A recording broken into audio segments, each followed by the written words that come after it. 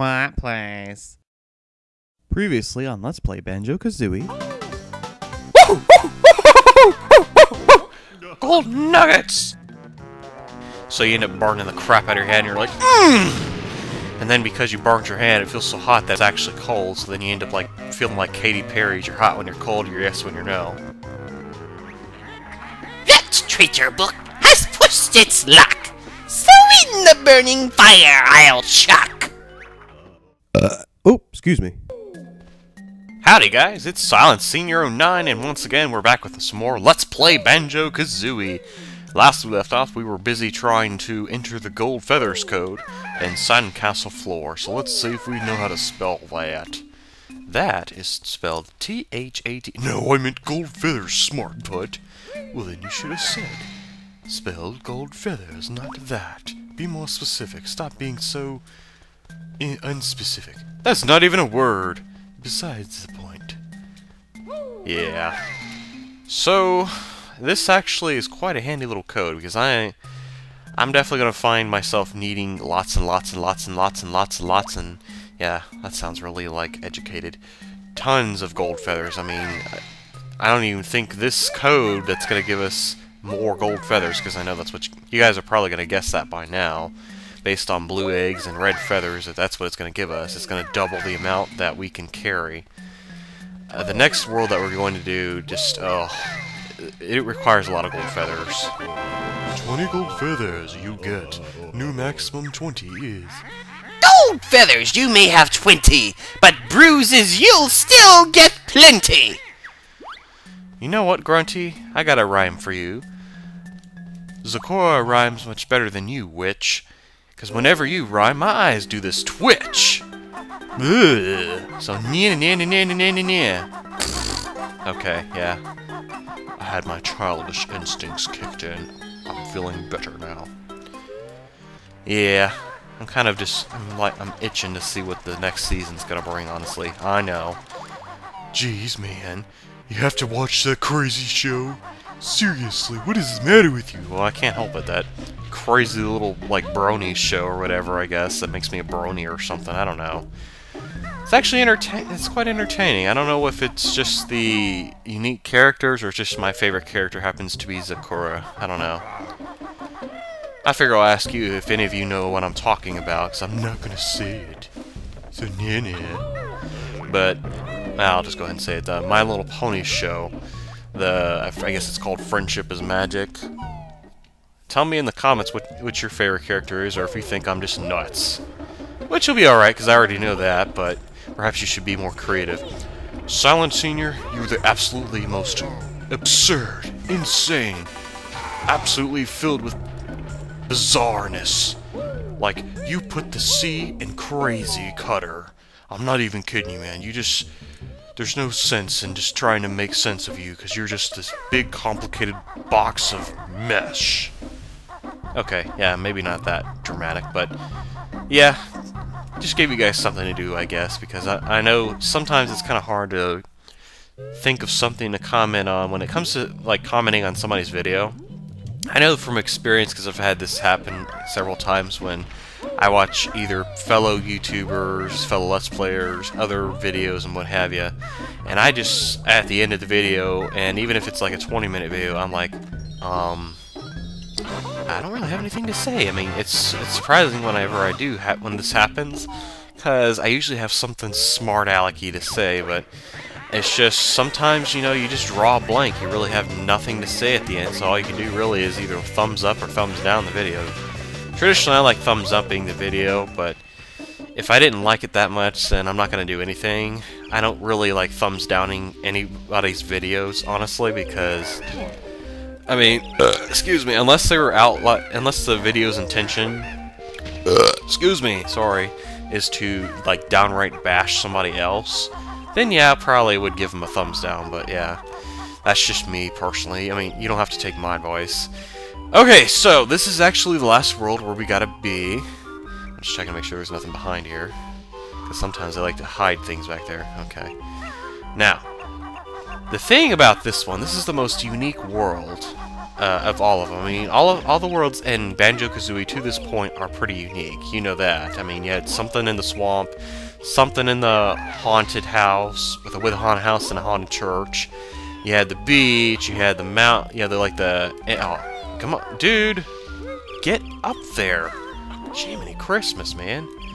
Anyway, point is, you guys know that all the worlds here are unique. This one takes the cake for weirdness. I mean, it makes the cake that's a lie tell the truth. I'm not even kidding you. This place is crazy. The first thing that's weird about this place is you can't even access the puzzle until you come to this room, because the little puzzle platform doesn't exist.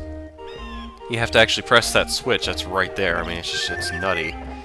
Alrighty, real quick, I'm actually going to access a warp point that is like a humongous shortcut. I mean, it cuts off a lot of, what do you want to call, a lot of travel, I guess you want to say? Yeah. Anyway, it's a handy little shortcut, and it'll get us to where we need to go actually in a jiffy. It's really well hidden too, so it's kind of nice that if you find it, it's going to help you. Right in the grass over here, you'll find the last, well, not the last, there's still another warp point, but shh, mom's the condition, you don't need to know that yet. Yeah, fortunately, right behind him's a gold feather, and that's going to come in handy, like I said. So, oh, do do do do do do do do do do do do do do do do. Grr! Stop singing the do song. I like singing the do song. Do do do do do do do do do. Sorry. I used to love watching that show, honestly. I haven't been able to watch it like forever because I don't have like access to Nickelodeon, so I don't really. There's a lot of shows I want to watch, you know, just for the kicks and giggles, but I'm unable to really because I don't have the cable to do it, and I'm too cheap, I guess you could say, to purchase Netflix or anything like that. And really, it's not so much that, it's just I honestly don't have the money to do it, you know. I kind of need to be a rich folks kind of person, you know. Otherwise, I gotta stick to my budget. I think I saw a Mumbo token right around the corner here when they flashed the camera. Yeah, there we go. Okay, so we need, I don't know how many jiggies. Let's see, we got 35. How many does it take? 15 jiggies if you want to complete this picture. And we're almost done completing pictures in this game. Click Clock Wood. Wow, crap. It took us that long just to get here? Holy poop, man. I'm not gonna be able to do worth diddly squat in this frickin' world. Jeez, well, I'll get it started at least for you guys, because I don't want to leave you guys just with Grunty's lair. I mean, that's just silly. There's somebody hollering outside. I can hear him. I don't think you guys can, because I don't know how, like, exactly how far this mic will pick up. It's actually a headset mic, but sometimes when I think it picks up a noise, it actually doesn't, and then when I don't think it picks up a noise, it actually does. So I'm just going to say, hopefully, if you can't hear it, that's a good thing, because then you don't have to listen to any obnoxious sounds. Kind of like in some people's videos, I'll notice that I'll hear like a train in the background, which I'm okay with, because I mean, sometimes when you live someplace and there's a train nearby, you can't help it, because just crap happens, you know? You really can't control when somebody's train's gonna sound off, and you really can't control when Mother Nature's gonna decide to let it thunder on your head. Ow. Long of the tooth and none of the arm, Grunty's got the lusting charm. Yeah, you think you do. You will be charming anybody. I'll be charming right through your blessed world here. Okay, so in Click Clockwood, the story goes like this. There are 4 doors within this world. The world exit pad is right in the dead center, and each of these doors, as you can kind of see, represents a season. You're going to be entering the same exact place of the, with the same structure and everything. The only difference is there will be slight changes of, I guess, map area you can explore. Like some of the areas in this in Click Clockwood are going to have leaves that are nice and big for you to walk on. Some areas are going to be covered up and because of snow or leaves. Other areas are going to allow you to reach new heights because you have the ability to like climb up certain areas and what have you. I mean, anyway, you get the idea. It's crazy how much this world changes. It's actually a lot of fun. It can be also a real pain in the butt whenever if you're trying to 100% this and find everything, because Click-Clock-Wood is just a humongous place, and you pretty much have to explore every nook and cranny in all 4 of the seasons, you know. It's like trying to play Legend of Zelda Oracle of Seasons 5 times in a row without dying. I don't know. I don't know if anybody's ever actually tried to do that, but if you have, and you succeeded, you are my hero. You're my new hero. That, and you're kind of like Bears of Love and NCS. They're that kind of hero. Whenever they did that 100% race against each other, I can't remember what it was called. I think it was just 100% race in Super Metroid or something like that. It was a lot of fun to watch. Hello, sir. I see you down there. Somebody move this boulder! Naughty can't get in his house!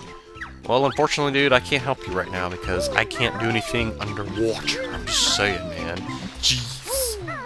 Have some common sense. Not everybody can swim underwater and breathe forever and ever, amen.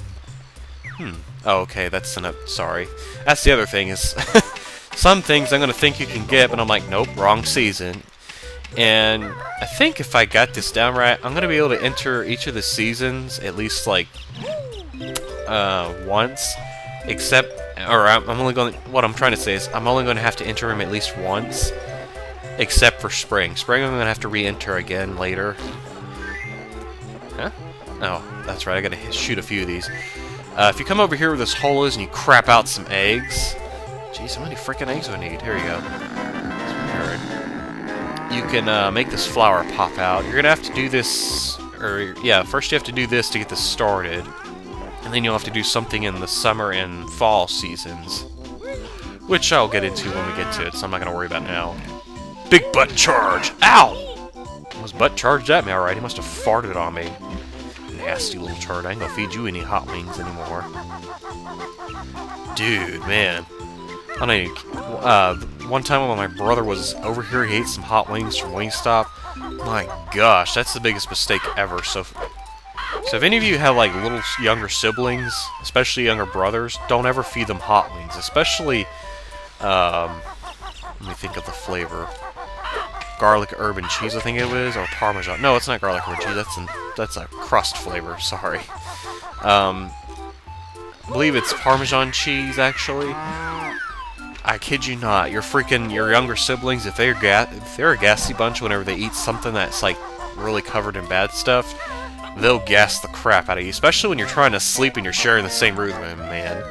I don't know if any of you have ever experienced that, or even at a friend's house, and they do nothing but they keep farting in the room and stinking you out. I mean, jeez. I had to like pull the covers over my freaking face because he wouldn't stop cutting the cheese, man. It was disgusting. Ugh. He's probably laying in bed. That's probably why I heard the bed shake a little bit. He's probably sitting there laughing because he knows he's stinking the crap out of me, and I'm sitting there, oh, God. Bless America, that's nasty. What does the matter with you, you know? Anyway. Me and my weird moments of memories. Okay, so apparently it looks like on each of the arch hills in the springs, I kind of have this place down, memorized somewhat, but there's some areas I'm just kind of clarifying because I might forget a thing or two. But on each of the archways, that's where you're going to find 3 musical notes a pop for the spring zone anyway. I think so that means that there's probably like 12 of these little stinkers. Do I go for it?